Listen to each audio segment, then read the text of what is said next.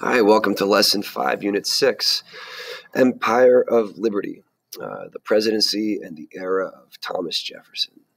So today we're actually not going to start things off with a hook question. We're going to look at this painting instead. This painting was painted in 1840 by a famous British painter, J.M.W. Turner.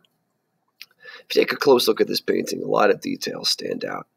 It's clear that there's a ship in the background that's tossing in the waves. The sea is very, very, very violent, and there seems to be some kind of a storm brewing in the background. Also in the background, we see a sun kind of setting or maybe rising. It's kind of unclear. Turner was a master using light, and so it seems like you can see the light dancing off the waves as they crash in the sea. If we look closer to the foreground, though, of the picture, what we see is a little bit more disturbing. Very, very closely in, you can see that there are hands sticking out of the water. In fact, in the lower right-hand corner, I apologize, there's a leg sticking out of the water, and there are many, many fish that seem to be gobbling and consuming the human beings that are underwater. All of a sudden, this painting seems a lot more disturbing than it originally did. And if you look really closely at those hands and the limbs that are sticking out of the water, you'll see black bands. These are chains. Something's not right with this picture. So Turner, in addition to painting this picture several years earlier, actually wrote a poem about the same theme. The poem was never published, and it was never finished. But let's take a look at that poem and see if it provides us with any additional hints about what this painting is all about. Aloft all hands, strike the top masts and belay. Yon angry setting sun and fierce-edged clouds declare the typhoon's coming. Before it sweeps your decks, throw overboard the dead and dying, ne'er heed their chains. Hope, hope, fallacious hope, where is thy market now? So it seems like there's a typhoon coming, and the crew is throwing overboard their dead and dying, and there's no hope, and there's chains. And there's also this mention of a market. Well, this is a slave market, and this picture is called The Slave Ship, and it actually deals with an instance of probably the most disgusting act of insurance fraud imaginable. Insurance fraud, if you're not really aware, is where a business or an investor purchases insurance in order to prevent disaster in case of something terrible happening. So a business owner, for example, might buy insurance, flood insurance, to provide them with a certain degree of protection in case of a flood. Or a business owner might buy fire insurance, and in case their business were to go up in flames, the owner of that insurance policy could go up to the insurance company and collect some money to help them, I guess, deal with the costs of losing their business to fire. Insurance fraud, however, is when a businessman deliberately destroys their business or their property in order to illegally collect on an insurance claim. This painting specifically was inspired by the insurance fraud case of the slave ship Zong. The captain of the slave ship realized that his cargo of human beings, slaves from Africa, they were very, very sick and were not going to make a whole lot of money on the open market. And so what the captain decided to do was throw these people overboard, kill them, and lie and say that a typhoon came and swept them off the ship. This way the captain could collect on insurance, actually get money, guaranteed money. At the same time, he killed 110 innocent Africans on board the ship. It's an absolutely dreadful situation, and it's it's a classic example of the horrors that took place during the transatlantic slave trade, where millions of Africans were transported across the Atlantic Ocean to serve as slaves in Central, North, and South America. This is one of the grimmest topics that I'm ever going to teach. And today what we're going to do is we're going to focus in on essential question number 5. How did captains maintain control of their human cargo aboard slave ships? By control, I mean, how did captains and crew take away the freedoms of the Africans on board the slave ships so that they could guarantee their survival and guarantee that they did not up and rebel against the captain? Rebellions, uprisings happened all the time on these slave ships, as you can imagine. And the captains of these slave ships came up with very, very unique and effective ways to make sure that this didn't happen. Before we begin, let's watch this TED Ed video on the transatlantic slave trade. It's a fantastic video that does a really, really good job describing the context of why the slave trade took place, and who benefited, and also the enormous costs of this incredibly horrible, horrible human tragedy.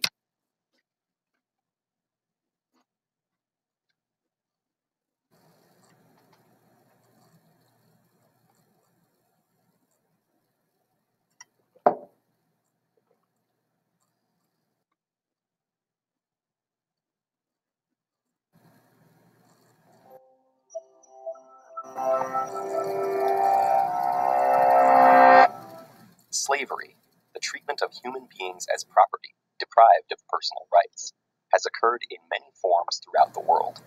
But one institution stands out for both its global scale and its lasting legacy. The Atlantic slave trade, occurring from the late 15th to the mid-19th century and spanning 3 continents, forcibly brought more than 10 million Africans to the Americas. The impact it would leave affected not only these slaves and their descendants, but the economies and histories of large parts of the world. There had been centuries of contact between Europe and Africa via the Mediterranean, but the Atlantic slave trade began in the late 1400s with Portuguese colonies in West Africa and Spanish settlement of the Americas shortly after.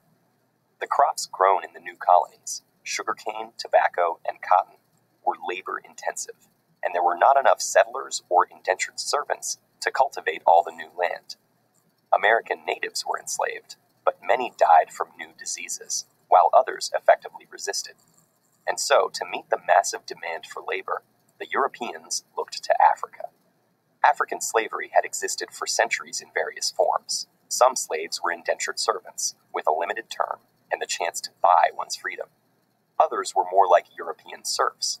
In some societies, slaves could be part of a master's family, own land, and even rise to positions of power. But when white captains came offering manufactured goods, weapons, and rum for slaves, African kings and merchants had little reason to hesitate. They viewed the people they sold not as fellow Africans, but criminals, debtors, or prisoners of war from rival tribes. By selling them, kings enriched their own realms and strengthened them against neighboring enemies. African kingdoms prospered from the slave trade, but meeting the Europeans' massive demand created intense competition.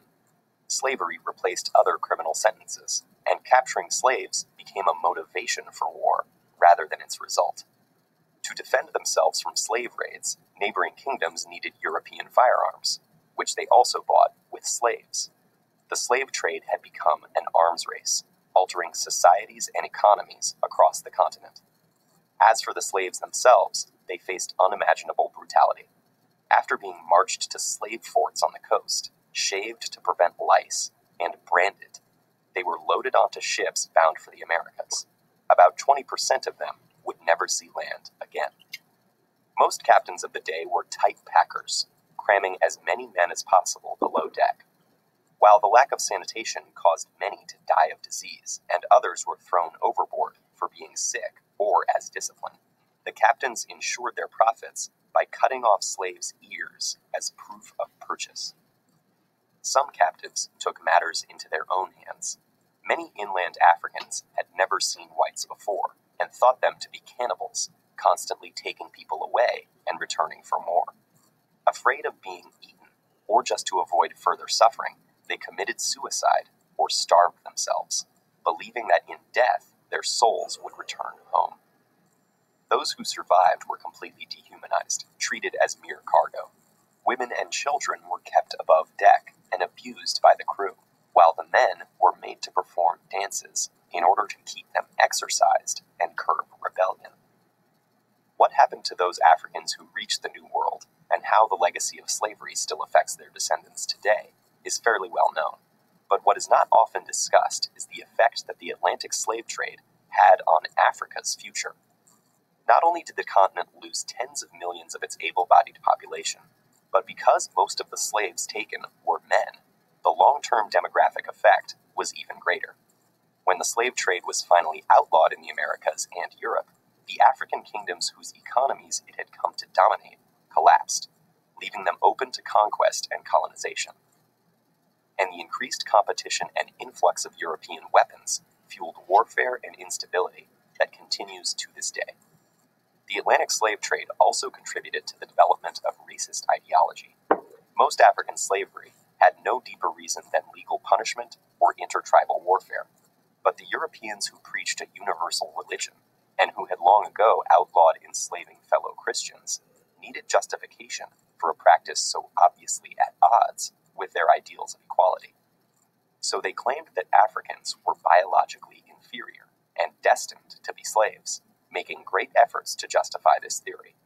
Thus, slavery in Europe and the Americas acquired a racial basis, making it impossible for slaves and their future descendants to attain equal status in society. In all of these ways, the Atlantic slave trade was an injustice on a massive scale, whose impact has continued long after its abolition.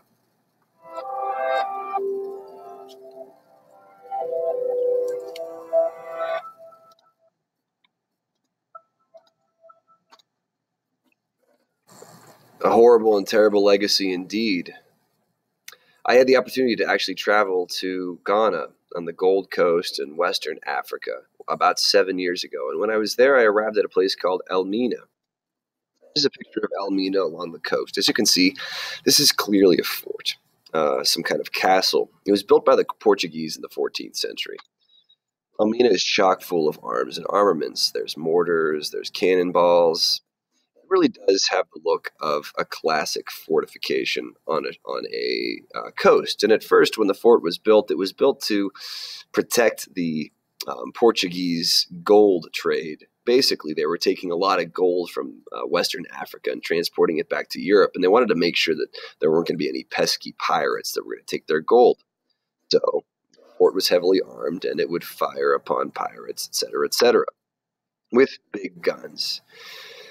At around, I believe, 1657, however, the fort was seized by the Dutch, folks from the Netherlands, and they converted it to a very different use. The picture right here shows a blue door. The blue door is the door into the fortress chapel. Right out front of the door, there is a hole, and the hole right now is boarded up, as you can see. The idea for this hole is this. When the Dutch were done with their church service, they would leave church and they would have bread in their hands. They would feel really good about themselves and really good about everything. And so they would basically drop some of the bread into the hole in front of them. The hole led straight to a slave dungeon. That slit right there is the only light that would enter the slave dungeon, believe it or not. And in that slave dungeon, there would be upwards of 200 men. The dungeon, if you can imagine the size of my classroom, was roughly the same dimensions.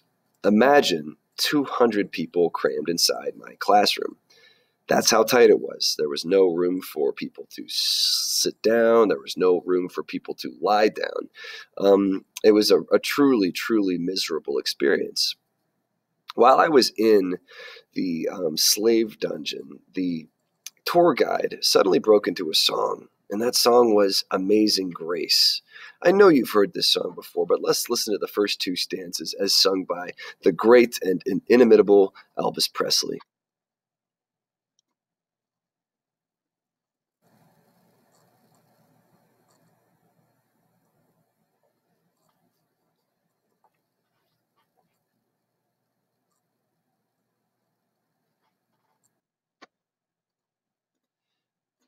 Never mind, that's taking forever to load. The point is this. I was really surprised when they sang the Amazing Grace hymn, and I didn't know why they did it. It wasn't until later that I realized the guy who wrote the song Amazing Grace, John Nelson, was actually a slave captain. And he actually captained one of the slave ships that crossed the Atlantic for years. Eventually, he became very religious and decided that being part of the slave trade was completely wrong, and he became a very famous abolitionist. But just imagine that the song that so many Americans grow up singing was actually written by somebody who was involved in the slave trade. This map right here shows the Middle Passage. The slave trade consisted of three major journeys. Slaves would be brought from the Gold Coast or from Africa and transported either to South America, Central America, the Caribbean, Jamaica, Cuba, and Hispaniola, or North America. There they would be used as slaves to grow things like cotton, tobacco, and other crops, and sugar as well. These crops would be transported to Europe where they would be eaten or enjoyed. In the case of sugar, it would be converted to molasses and molasses to rum. And then Europe would trade manufactured goods to African leaders in order to get their hands on more slaves. This is how the transatlantic slave trade basically operated for upwards of 200 years, longer than 200 years actually by far. All in all, about 12.5 million slaves were transported to the Americas. 12% did not survive the journey. Finally, in America in 1808, the slave trade was banned. This ban actually benefited Southern slave owners because since there were so few slaves coming in, the value of the slave owners' slaves in the South increased. If there's less supply and a lot of demand, the value of what you have increases. Anyway, one of the things that ultimately led to the slave trade being banned was the publication of images like this. This is a description of a slave ship, specifically the slave ship Brooks. And if you look at this diagram, you can see how Africans were transported across the Atlantic Ocean. They were laid flat in shelves and squished side by side, chained down, with absolutely no room to move. And they would be in this position for days on end. Talk about agony. This image, probably more than any other image, was responsible for convincing people in Britain, specifically, that the slave trade was evil. British subjects could look at this diagram very closely and see the faces of other human beings, and it had a very, very powerful effect.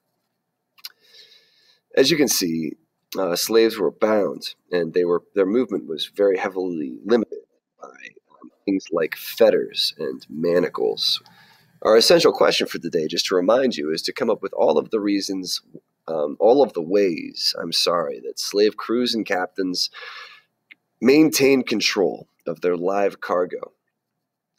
Manacles, the control of movement, was one of the most important ways that control was maintained. However, there was one choice that there was one choice that slaves had, and it was mentioned in the movie, and that choice was they could just choose not to eat. They could choose to commit suicide, and many of them actually did so. Slave ship captains and crew members eliminated this choice using this tool, the speculum oris. This thing is used to force open individuals' mouths so that people could be force-fed. Anyway, the reason that we know anything about the slave trade and we know about these terrible things that took place on slave ships is because of the writings of Olaudah Equiano. Olaudah Equiano, at the age of 11, was sold into slavery and actually experienced firsthand what life was like on a slave ship. His account, published in the late 18th century, was literally one of the only accounts that we have related to what went on in slave ships. And for that reason, it is incredibly precious. I've attached a copy of this account in today's lesson, and I would like you to read it because this will help you complete your own slave ship narrative, where I would like you to write from the perspective of somebody on board a slave ship and describe what the experience was like. Thank you very much, and have a good day.